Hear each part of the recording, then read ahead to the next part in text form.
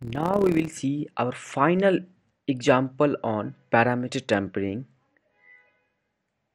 So let's try this on this website now.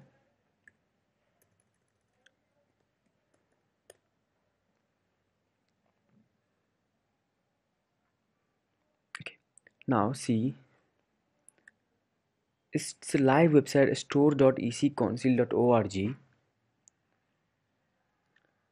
So let's try this to buy this or to check if this DC link is vulnerable or not.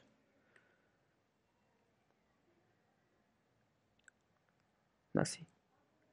Now if I will add in cart, they may send $950 through background through request body to the server. So I'll filter my Bob Suri interception tab. Let's click on add to cart. I haven't got any matches, so I'll forward this.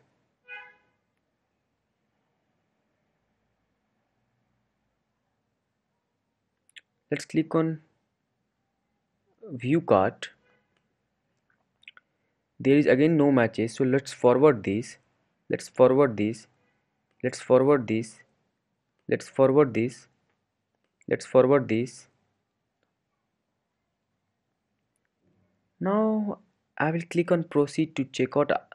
Let's click on this. Let's forward this. Let's forward this.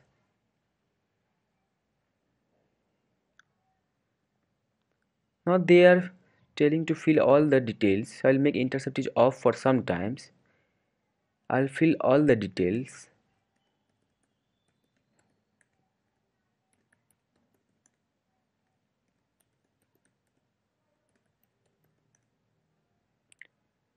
I'll just use anything.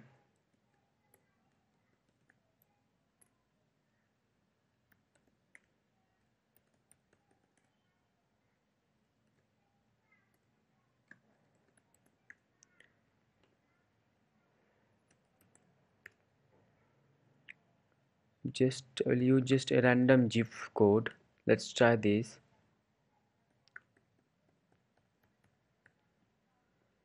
Just give any email address.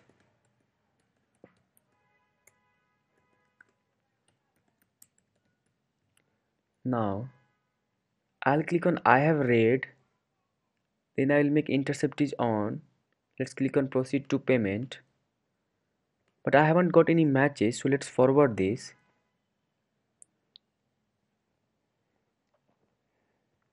Again I haven't got any matches. Let's forward this. Why we need match? If match, then I will tamper that. Let's forward this. Let's forward this. Now click on pay fire to checkout. Now I got something. See this Leo price equal to something. So this is a parameter and the 950 is a value. What if I'll tamper this to 1 and then let's forward this. Now I'll make intercept is off because we done our job. Let's see what happened there. I'll make this.